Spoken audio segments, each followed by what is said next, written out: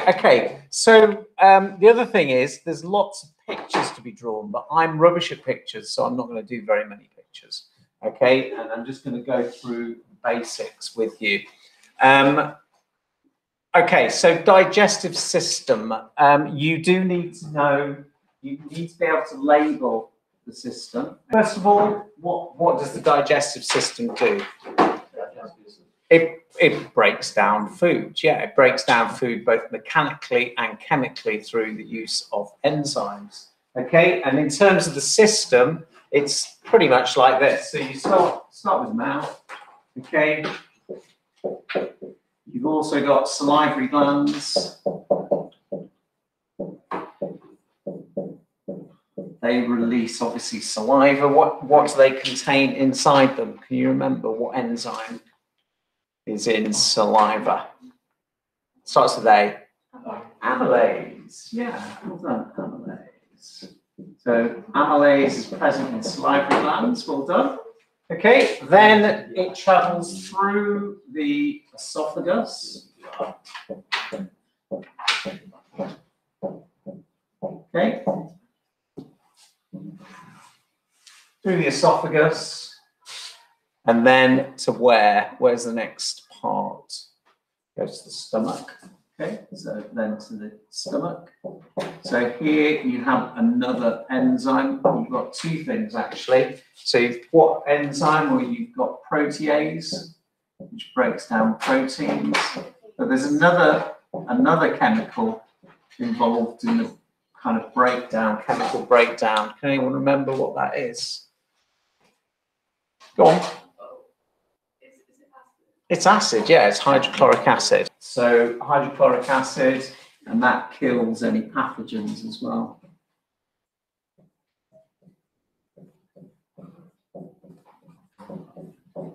Okay, then it travels through the small intestine. So wiggle, wiggle, wiggle. So we'll go through the small intestine.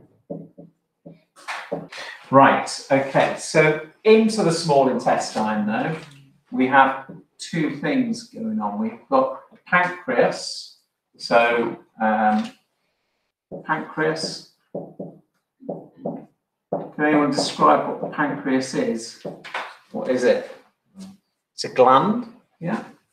Okay. And it does produce all three enzymes. Okay. So it produces amylase, lipase, and protease.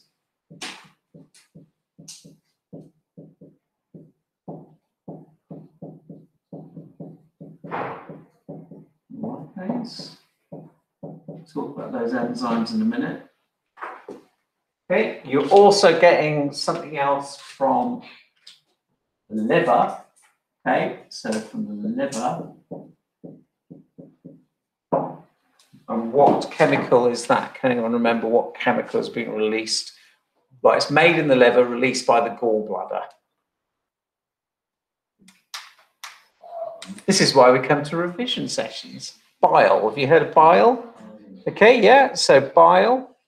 So gallbladder stores bile, but bile is not an enzyme. So bile does two things. It neutralizes acid from the stomach.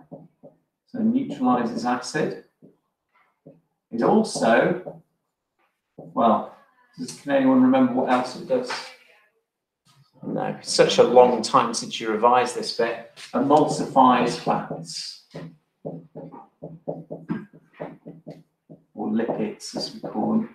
So what that does, what I mean by emulsify is you have large bits. This is a lipid, okay? And what happens is the emulsification doesn't break it down, it just forms it into smaller droplets, which increases the surface area for the enzyme to break it down. There we go. Oh, crikey.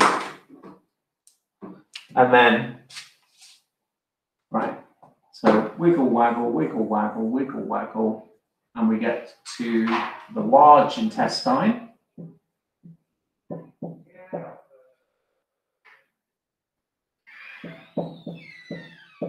what's happening there is water and minerals are absorbed. They're not absorbed, you get diarrhea. I don't like that drain. And then finally, you go to the rectum, which stores feces.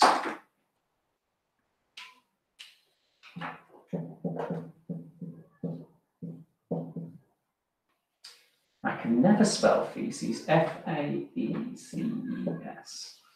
There you go. And finally, the anus, which expels feces.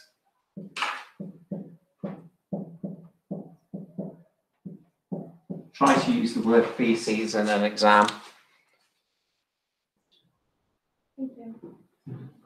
Right, so we need to talk about these guys here. So we're going to talk about amylase, protease, and lipase now.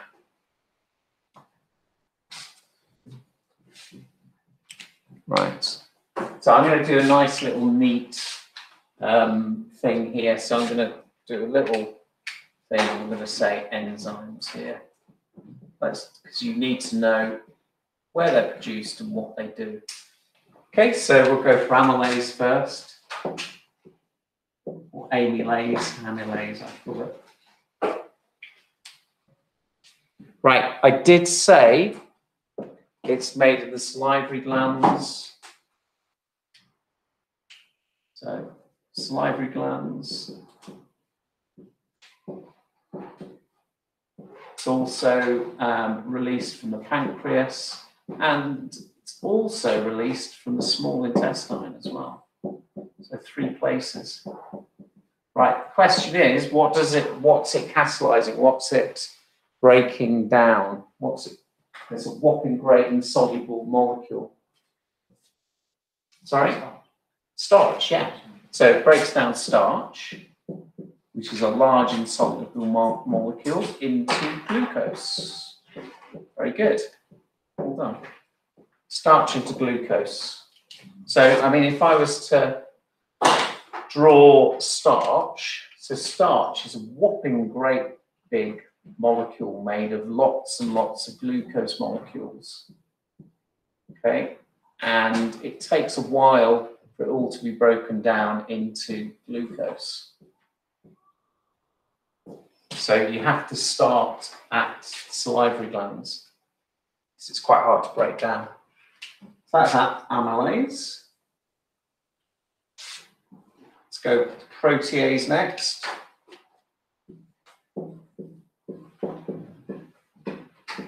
So protease released by, well, again, stomach. Well, not again, actually, we haven't mentioned the stomach, but again, the pancreas and the small intestine again.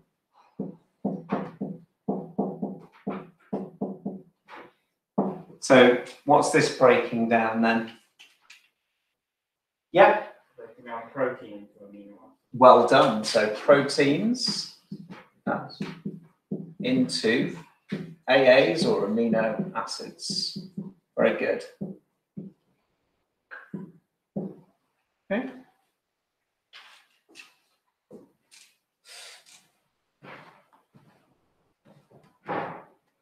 And then finally, last one, we're going to look at lipase,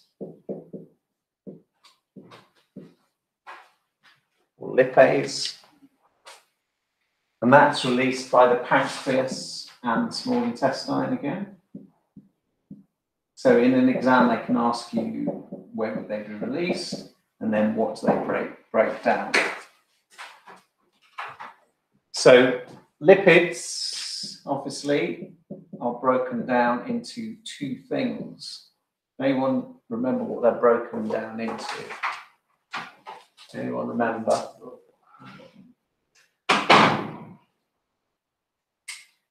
No? Okay, fatty acids and glycerol. Fatty acids and glycerol.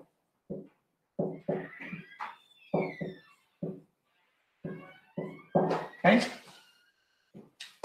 In terms of how enzymes work, all right, so very, very briefly, so an enzyme, so in this case, here's the enzyme. And you have the substrate.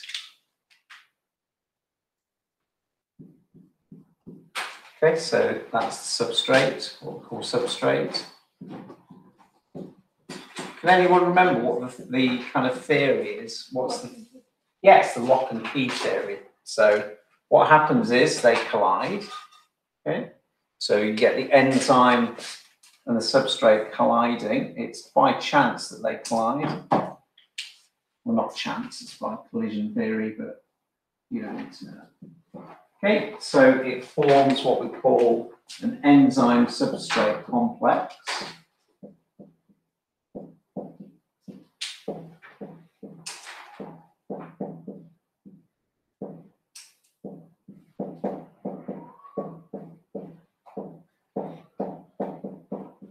Okay, and then it catalyzes the reaction. So enzymes are better known as biological catalysts.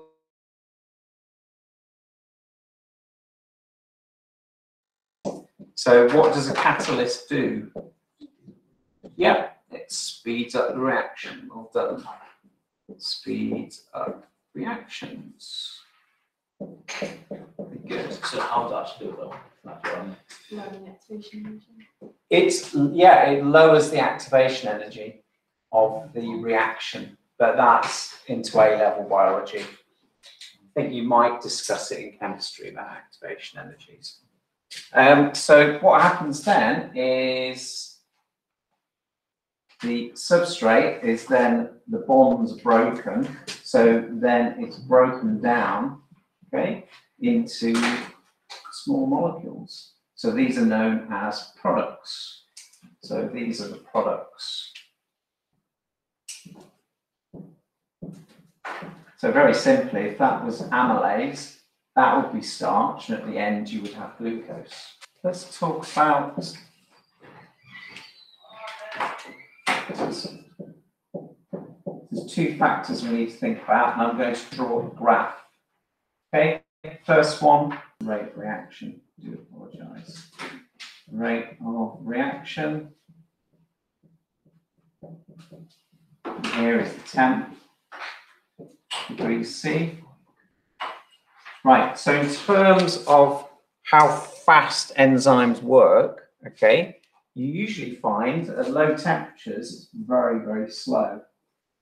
So as the temperature rises, it will increase, but then it will speed up to an optimum, and then if it gets too hot, the rate of reaction stops. So you can see the rate of reaction is increasing, and then we reach what we call an optimum. And then any further in the temperature, you get the enzyme stops working. Can anyone remember about when the enzyme stops working?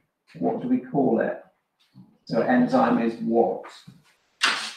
Yeah, good. Denatured. Remember that. Some students say they're killed. Well, they can't be killed because they're proteins. They're not alive in the first place. So they are denatured. So what I mean by denatured is very simple. It's just basically the active site. So if you imagine the active site is actually being deformed or it's changed shape. Okay, so the active site changes shape. So therefore, substrate can no longer fit because the active site has been deformed or changed shape. So active site changes shape. I'll go over here as well. Active site changes shape.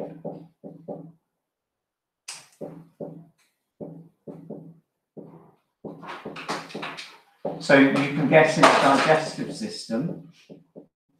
In the digestive system, what do you think is the optimum temperature for the enzymes? Yeah, bit less than that, be 37 degrees Celsius in a human. Obviously, it depends on 37.4 if you really want to know, but it will change from animal to animal.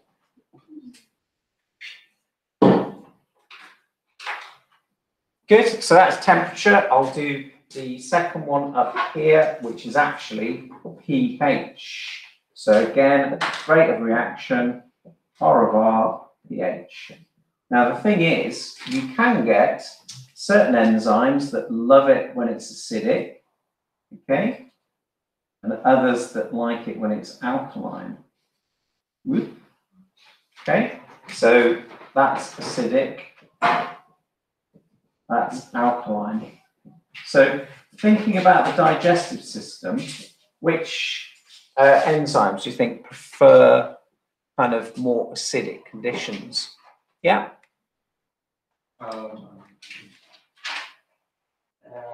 Protease. Yeah, well done. So that would be a protease. Very good.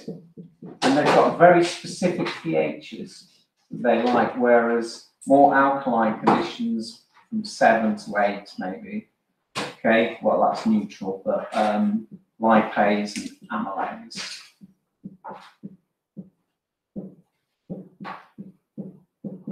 This explains why bile neutralizes acid. So after all the contents come out of the stomach, they're very acidic, and they need to be neutralized. Acid needs to be neutralized so that these two enzymes can then start to work again. Okay.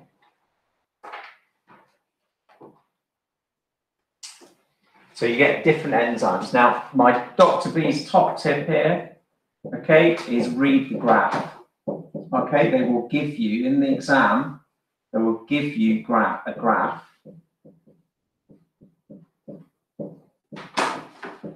And you'll have to describe and explain, okay? Right, describing graphs, okay? What does describing a graph mean?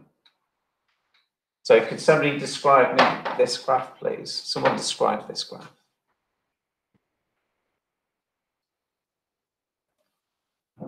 Nobody, okay, I'll describe it, okay? So as temperature increases, the rate of reaction increases, it becomes, the rate of reaction increases up to, let's say, 37.4 degrees, and then as the temperature increases from that point there, so 37 to 40, let's say, the rate of reaction decreases. So that's a description.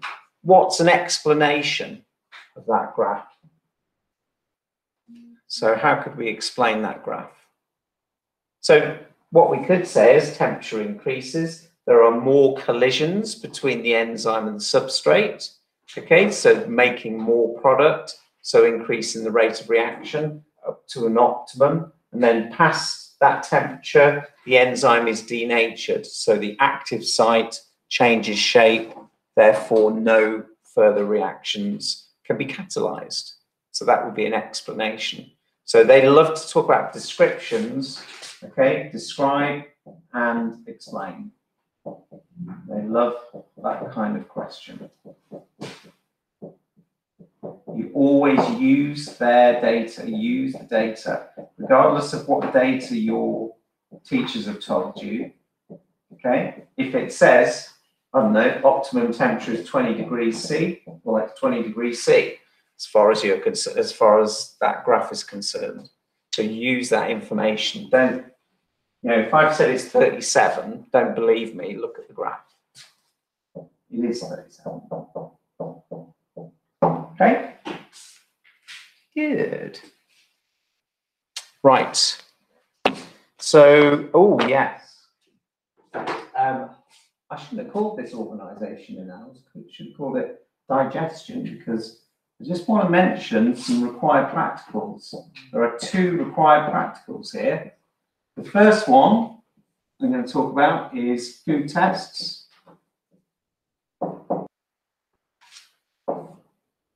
Okay, so there we go. So sugars. Can anyone remember what reagent is used for sugars? Yeah. Yeah, Benedict's, well done. Very good. So Benedict's, solution or reagent. Now, unfortunately, I don't have the right colours here. Oh, should have thought about that. Okay, well, it goes, Benedict's goes blue, and then actually you get a colour change through yellow, green, orange, as you go through, but the main big one is red, or brick red. So it goes red if sugars are present. Okay, that's Benedict's. What do you have to do to Benedict's to get the reaction to occur? Can you remember? Anyone remember? So glad you've come to this revision, because it's obvious that if you're not getting it, the others won't get this.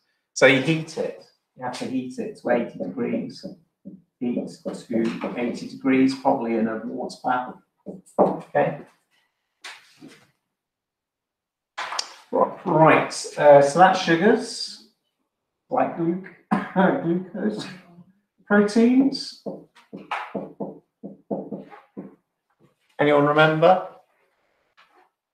No, burette. Use burette. And again, burette goes blue, but then it goes to purple or lilac. Okay. If you've got the colours, that would be great. I haven't got the colours. Okay, so it goes from blue, purple to lilac if it is a positive test. And then the last test is to do with lipids or fats, and it's the emulsion test with ethanol and water. You use ethanol and water.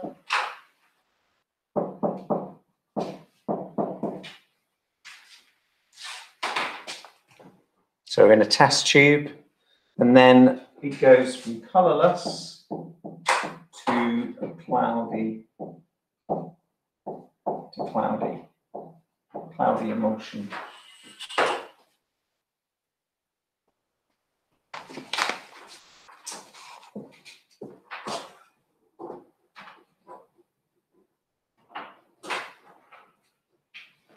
Yeah. Is there a start one? Oh, yes, sorry. Well done. Very good. Excellent. So yeah, you can look at starch and you use iodine, and that goes, if starch is present, it goes brown to blue, black. Well done. So again, that's quite good for when you do that photosynthesis. They do like to talk about as well about risk assessments. So I'll just mention about risk assessment.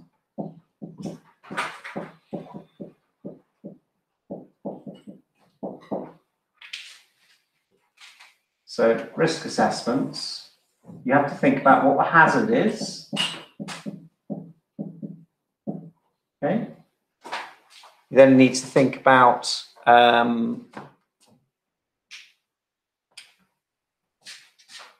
how it could hurt you, so how it could harm you.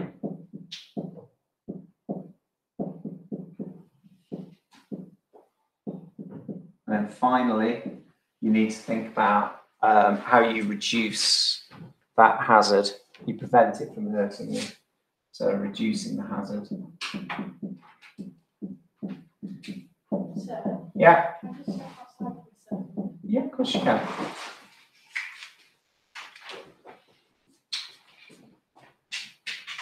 So I'll give you an example. So if we're using chemicals, so the hazard are chemicals. So how could it harm you? Well, it could irritate the eyes. For example, irritate eyes or skin. Okay, and then how do you reduce the hazard? You wear safety goggles, or you wear. You could wear. What else could you wear? Like gloves, or you could wash your hands if you get any chemicals. The other required practical. So the second RP2, very simply, is just looking at rates of reaction. Okay. So the common one they use is amylase and starch. And it's about measuring the rates of reaction or looking at the effects of different things like temperature or pH, for example.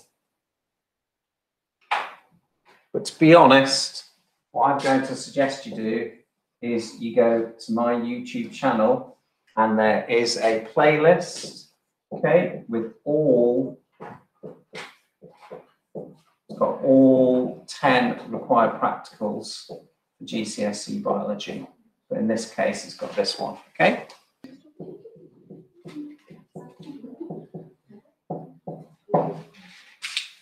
Right, okay, so they need to know part structure. We need to know about things related to the heart in terms of if things need replacing and stuff like that. Okay, so this is quite good. I'm going to draw a heart. I don't know whether you'll be able to draw it too. This is called a box heart. All right, so I'm just going to draw a very simple diagram. Probably wait till I've drawn it because I might make a mistake. Sometimes do. So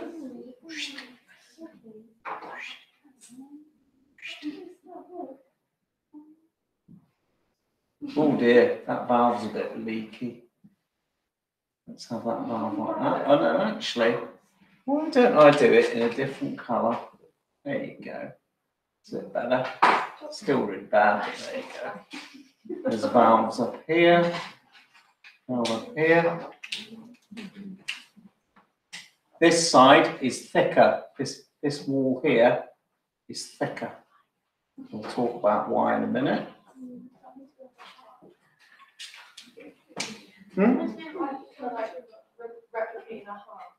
This? Yeah. I can't draw a heart, so I've drawn a box heart. I could have drawn a heart for you. You probably could. Right. I'm going to do some arrows showing the direction of blood flow. So blood flows through.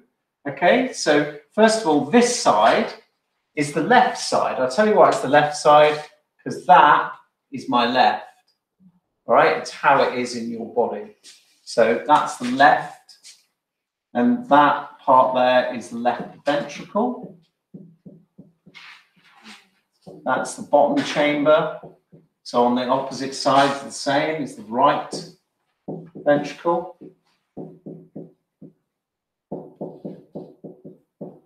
Okay, then here we have the left atrium.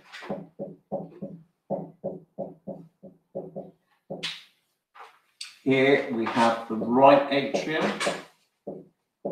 And then because you're doing GCSE Biology higher tier, most of you, if not all of you, you need this one here. Right, okay, wait a minute. I'm just bambling on, wait a second. This one's the aorta. That's the aorta there.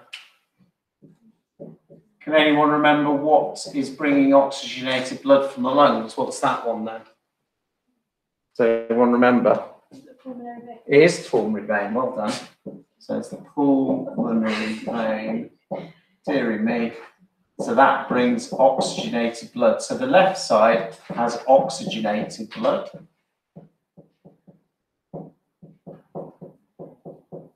From the lungs. And right side has deoxygenated blood being brought from the body.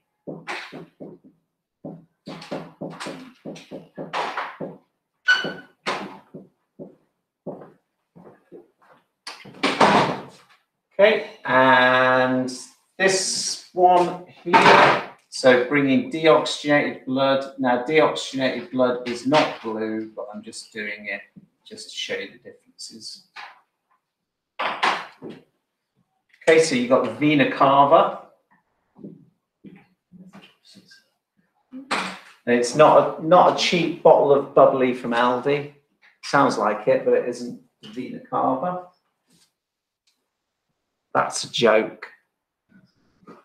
Vena cava. Right, not a very good joke. And then the blood goes off to the lungs. So this is going to the lungs through the pulmonary artery. To lungs, through the pulmonary artery. There we go.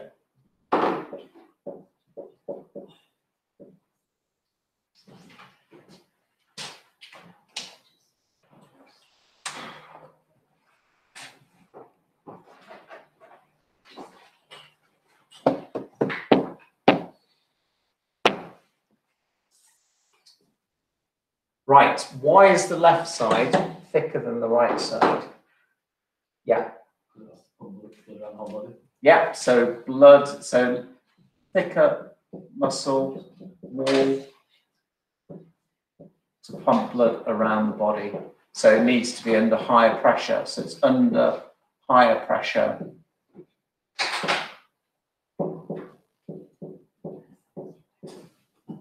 So pumps blood around the body. Good.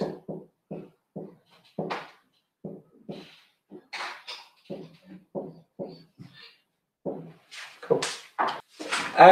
Okay, so that's kind of the basic structure of the heart, but I want to talk a bit about, well, what happens when something goes wrong, okay? So related to, let's talk about heart disease. Okay, so let's talk about coronary arteries first.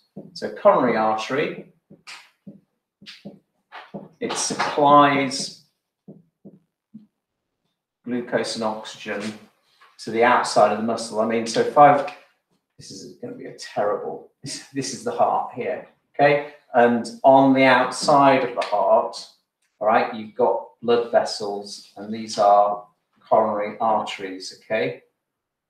Now, sometimes those coronary arteries can get blocked, all right? So they supply, we'll say what they do, supply glucose and oxygen to the cardiac muscle, because it is a muscle, for respiration, to cardiac muscle. And sometimes what can happen is that if we were to look inside the blood vessel, what can happen is, so this is the kind of cross section, what can happen is you can start to get kind of blockages, okay, like that. So you get, well, so blood is flowing through here. So what it does is, it reduces blood flow, okay, and two, you get well, what else do you get? Well, it narrows, well, reduces blood flow because it narrows the blood vessel. And two, reduces amounts of oxygen being supplied to the heart muscle. So can anyone remember what you can use to widen it or change it? Yeah. Use a stent. Yeah, you can use a stent. So we can use a stent. So stents are basically, they are, right, number one, you don't need open heart surgery, which is good. Why is it good to not have open hearts? Don't need heart open surgery. Why is that a good thing? Why is it, sorry, I'll start again. Why is it good not to have open heart surgery? Less risk, yeah, less risk of infection, less risk of things going wrong. So what they do is they feed they basically feed a little tube up through your crotch, yeah, usually your crotch, up into the heart, okay? And a stent is it's a wire mesh cylinder that keeps the artery open, keeps the vessel open. That's all you really need to know, to be honest. More than likely, I'll be honest, they give you loads of information. in the exam. So you can use stents. What else can you use? So that's kind of going in, but there are drugs. Does anyone know what types of drugs? Yeah. Not blood thinners. Not blood thinners, no. Have you heard of statins? Yeah. So statins, so you can have statins. So those are actual medicinal drugs that reduce cholesterol levels. Okay. So reduce cholesterol. Okay. Right, I'm just going to go on to valves just very briefly as well. Right, so sometimes the valve, if a valve stops working or stops closing properly, what can happen? Yeah. Like backflow. Yeah, so the problem is you get backflow of blood. So you get backflow of blood, so less oxygen. So less oxygen. There's less oxygen being delivered to the cells in your body. What is there going to be a reduction of? What's the oxygen being used for? What process releases energy? Yeah. Respiration, yeah. So reduced aerobic respiration. Okay. Reduced aerobic respiration.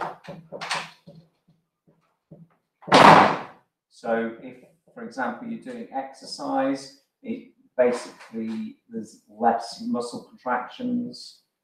Okay. And you basically you're tired, you might get a stitch, those kinds of things. Okay. Right, so can anyone remember types of valves you might have? Yeah. Good, so you might have a mechanical valve. Okay, so mechanical, and you might have a biological valve. Now, we need to talk about advantages and disadvantages. So, advantage, they love things related to advantages and disadvantages. Usually, again, in the exam, they'll give you lots of information. So they might say, use the information and your own knowledge, okay? So that means you can use bits that they've given you, but try and add some of your own stuff as well. So mechanical, well, big advantage. Well, is it a big advantage? Well, there's plenty of them, so there's no shortage. Okay, so no shortage. Any others? Yeah. Yeah, so no, yeah, so less waiting list, that's what I meant by no shortage really. Whereas biological, an advantage is, I don't know actually, what would an advantage be? What? Of biological? Keeps you alive, I suppose. I'll look that up actually.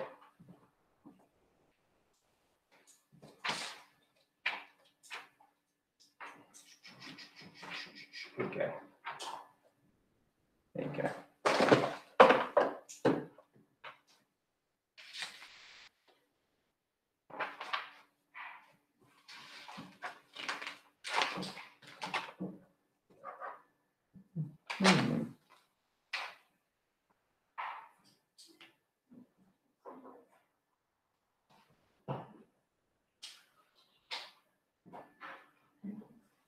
Right.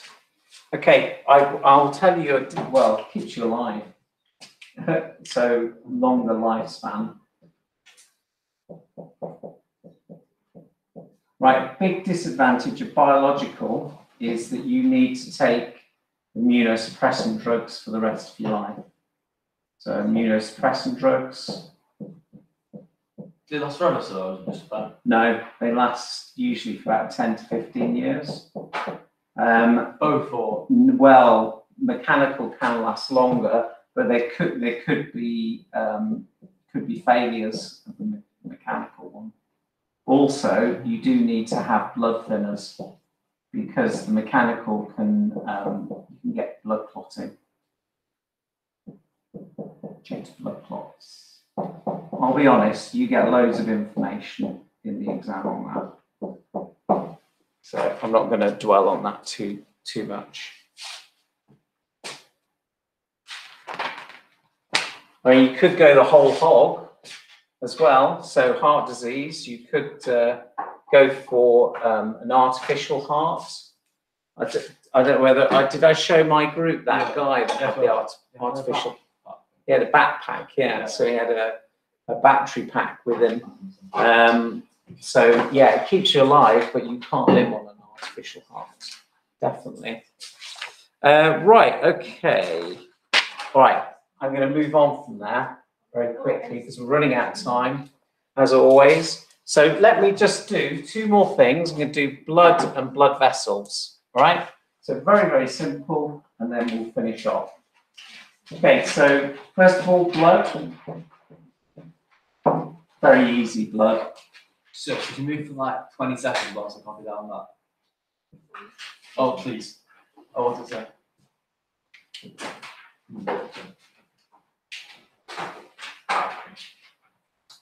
Anyone name me parts of blood then and what they do? Sorry? No? It's not what I'm thinking of. That's part of, where do you find hemoglobin?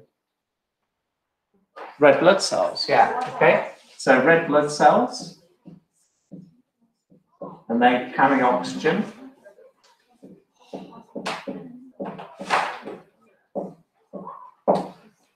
Next one, white blood cells. And we know that they're important for immunity. Okay, so destroying pathogens.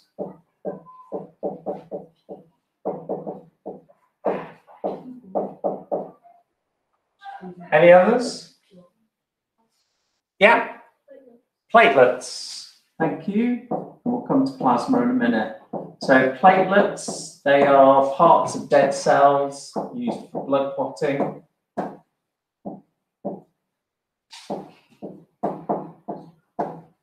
So if you get cut and things like that, so they can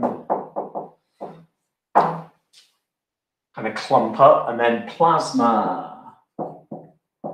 So plasma it's a yellow liquid that basically is the solution within which everything is suspended. So solution suspends the parts and also gases and minerals and stuff.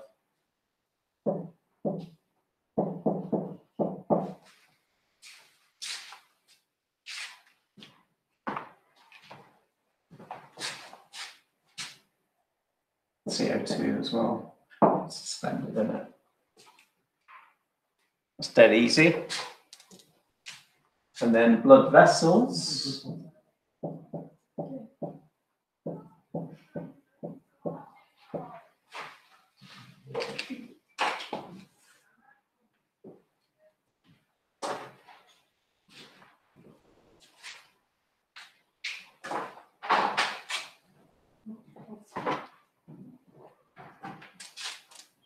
Okay, blood vessels. You might be, again, another top tip, you might be given pictures and you have to work out which one is which.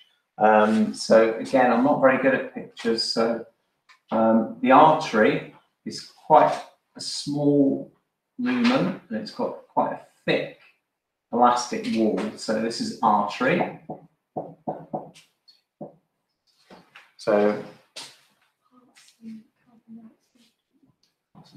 So it's got thick layers, thick elastic layers.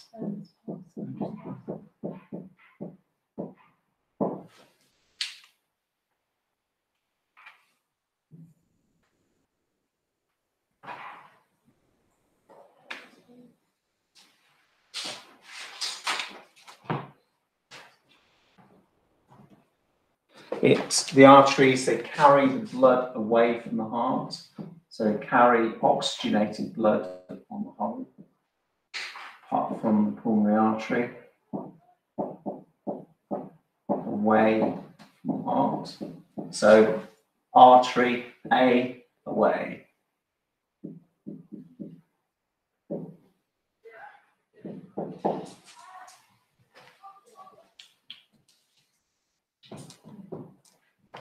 Okay, they have to withstand high pressure. That's why they've got thick elastic layers and walls.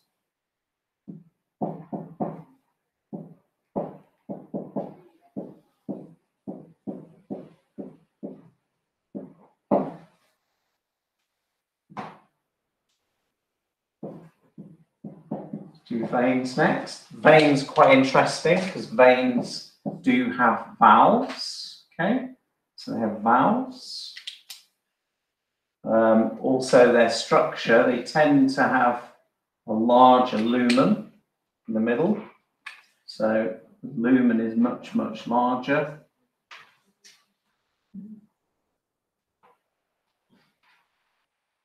It's got thinner walls.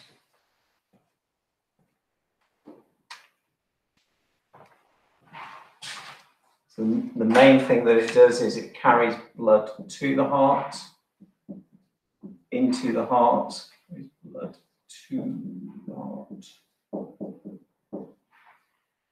Got thin walls, large lumen, which is the name for the hole. That's a lumen. Blood is at a lower pressure.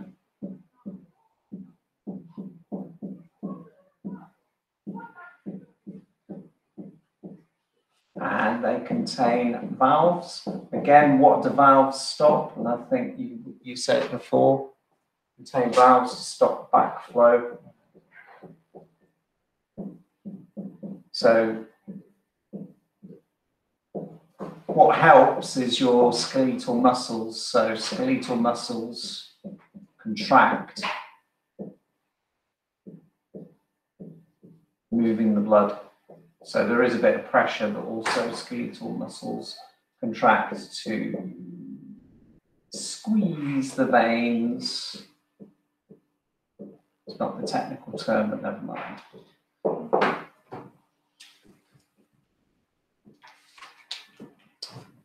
And finally, don't like doing that, but I'm going to go down here. We've got capillaries.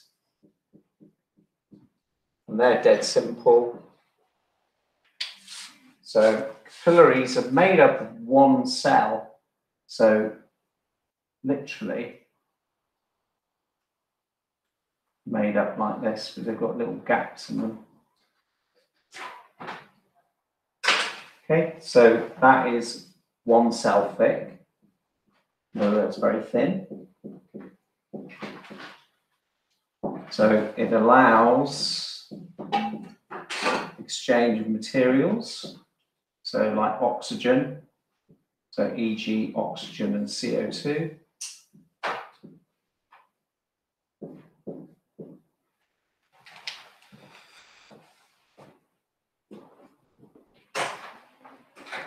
Okay, it's got a short diffusion pathway as well, short diffusion pathway. So for example, they surround all the alveoli in your lungs. They're very thin membranes, means short diffusion pathway.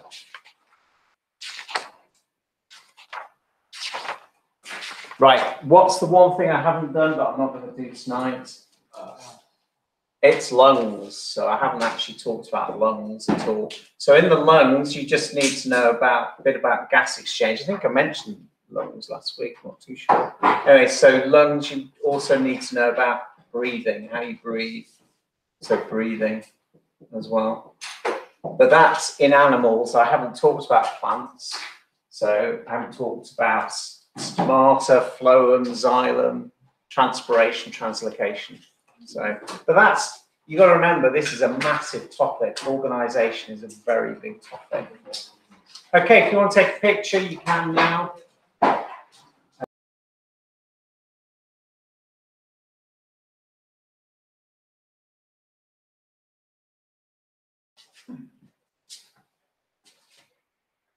Okay, I hope you found that useful. So that's organisation in animals. Obviously, I need to do organisation in plants, but the basics are there. So I think my top tip really is to ensure, particularly for when you're talking about the heart, is using the information that they give you. So they will give you lots of information, and they might say, use this information, and then your own information as well. So it's important to read the question carefully. Okay, I would use a highlighter. If you don't have a highlighter, they're very useful in an exam situation. So yeah, that's one of my top tips. Anyway, so I will see you soon. Take care, and thanks for listening.